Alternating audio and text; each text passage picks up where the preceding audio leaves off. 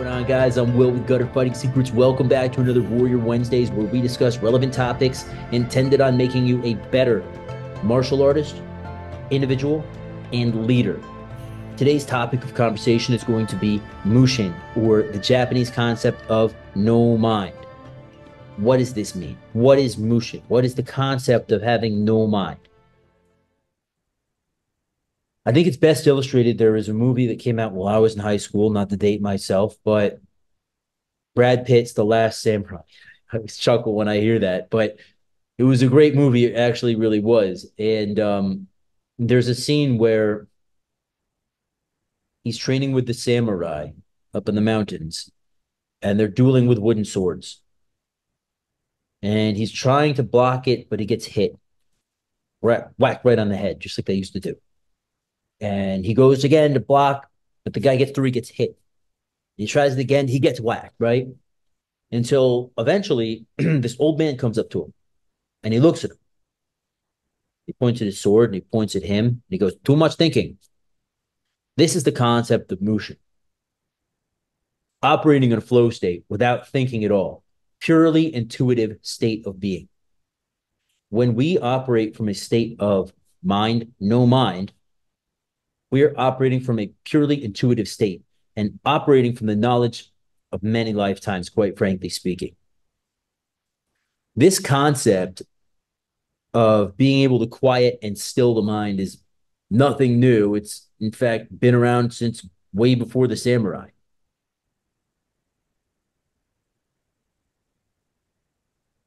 Buddha would refer to it as the middle path.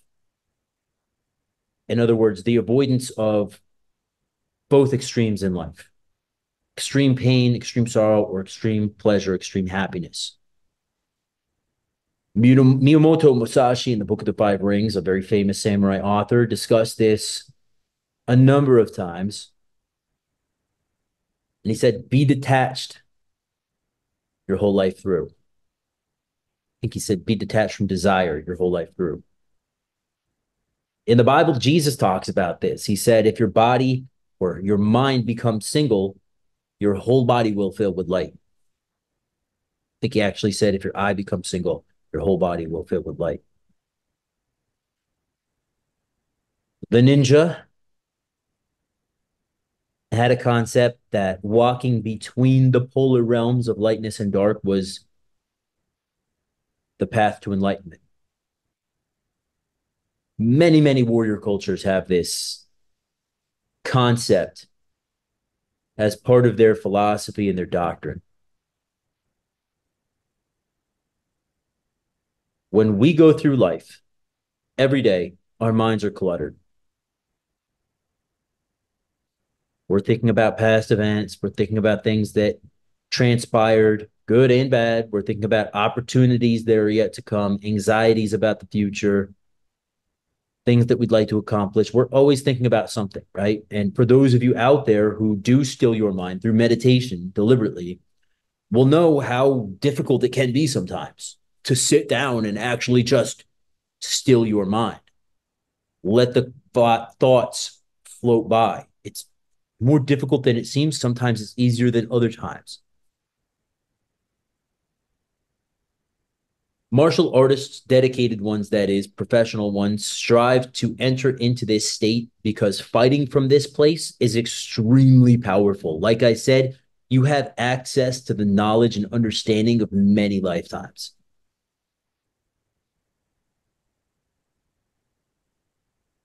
Through being able to quiet and still our mind and enter into a place where we are thinking yet not thinking of anything at the same time, entering into a flow state, thusly,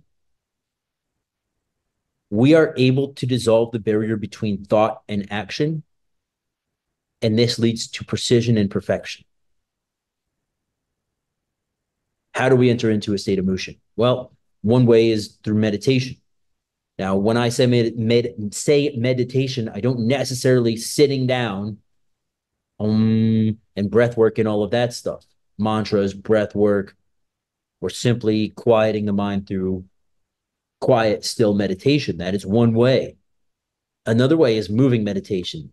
Those of you who roll, who do jujitsu, or Even those guys out there who hit pads and do Muay Thai or whatever, box, wrestle, you'll know that especially though, when you're sparring, you're not able to think of anything except what's right in front of you. If you're stand up sparring or grappling, you can't think of anything except let me fight, right? Like, if there's a punch coming at me, I got to return now. Let me move here. This, right? I got to get this choke. Let me get here, call the grip, throw. This is a moving meditation. This is why we feel so good. This is why, frankly, jujitsu heads get addicted to it. When you walk into your dojo or whatever you want to call it, walk onto the mats, you could be walking in there with a lot of stress, but when you walk out, you feel considerably lighter because you are able to, for at least 1 hour, completely forget about everything except what's in front of you. It doesn't have to be through the martial arts. The samurai were big on calligraphy, right? Painting all the kanjis. This is a moving meditation. All you're doing is concentrating on very neatly and accurately with a fine brush, painting these kanjis as delicately and as precisely as you can. There's so many forms of a moving meditation. The samurai of old have had a school of archery where it was exactly this, and it's very similar to the concept these days of shooting with both eyes open. And you'll find that when you're in that flow state, or even if you're not, but you start shooting at the range, right? Especially when you do it with both eyes open, you eventually get to an intuitive space some point during your practice where boom, accurate shots. And you're taking accurate shots. You're not thinking. You're just feeling the trigger reset and bang, bang, bang, bang. You're almost not even looking, but you're just intuitively hitting those targets. The samurai did the same thing with archery, but they would also throw a little bit of meditation into it as well. When we enter into battle, and I'm talking physical battle in this state, if you have trained your muscle memory, this is all you need. Your body knows what to do. Your mind intuitively knows what to do. Your spirit, your being knows what to do. Allow it to work. Don't even try, right? Too much thinking. This is a real concept.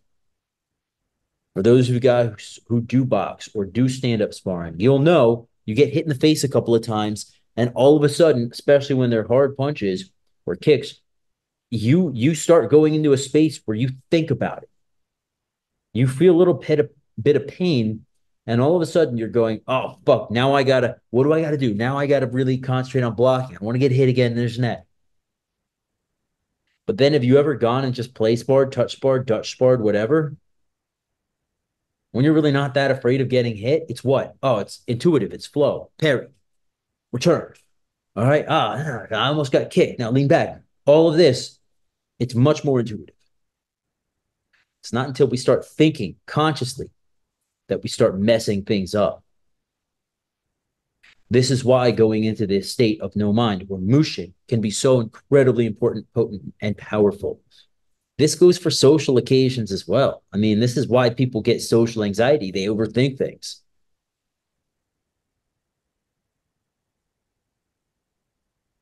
In an argument, this is an incredibly powerful place to work from. I remember one of my girlfriends used to like to argue a lot, and I was just so tired of it. At some point, I would just detach, and she'd be trying to argue with me about things, and I would just be so detached from the conversation that I remember I would just say things, and she would shut up because I was so right about it. And there would always be like insightful things, and it wasn't because I was necessarily an insightful guy. It was just because I was operating from a place of like, I was there, I was bored, but I wasn't really attached to the conversation at all. And so, right or wrong, whether it made me look good or bad, I would say these incredibly insightful things just from a place of like, whatever. And it would generally shut her up pretty good because she knew she couldn't argue with it. It was truth. When people hear the truth, when people really like, they hear the truth and it goes to the core of them, there's not much they can say about it. Generally these days, most of us don't live our lives going around fighting physically, but we do fight emotionally with our words, through our actions, things like this. And to be able to go through your day in a state of Mushin, operating from the space between, is incredibly powerful.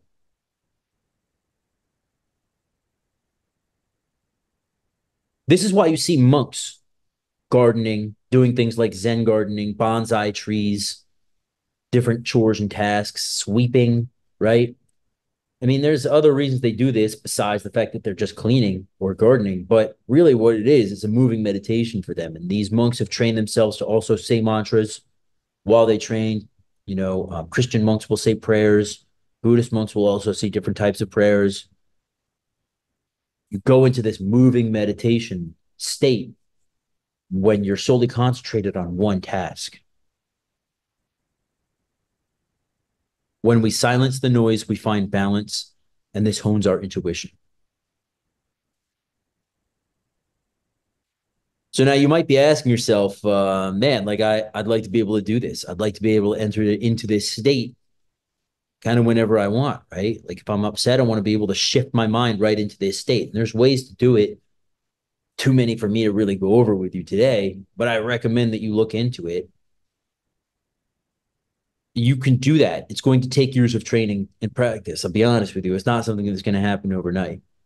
But if you have determination and patience, you can train yourself through meditation, through moving meditation, through things like NLP to be able to start to access this state of mind when you do need it. Breathing. Breathing is such an important thing. Very important to the process. Many martial artists study for years and are never able to fully access this power. You must study diligently to attain it. However, you can reach this state and you can enter into this flow, into this state of mind, no mind, or Mushin. I hope this was helpful. I appreciate you guys watching. If you're watching all the way to the end, thank you for being with us. All of our loyal subscribers out there, thank you so much. If you're not a subscriber, consider doing it. Consider hitting that button down there, putting on the notifications. Every Wednesday, we put out a video here on Warrior Wednesday. Every Saturday, we put a hand-to-hand combatives training video out there as well. Consider joining us as a channel member. It definitely helps us out. It's deeply appreciated. I don't do a Patreon or anything like that. Whenever you guys join the channel as a member and kick in what you can when you can, definitely appreciate it.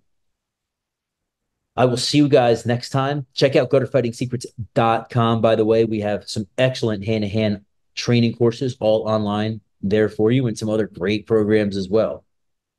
Please remember that you are your first and last line of defense. And I'll see you on the video this weekend, hand-to-hand combatives video. Cheers, mother flowers.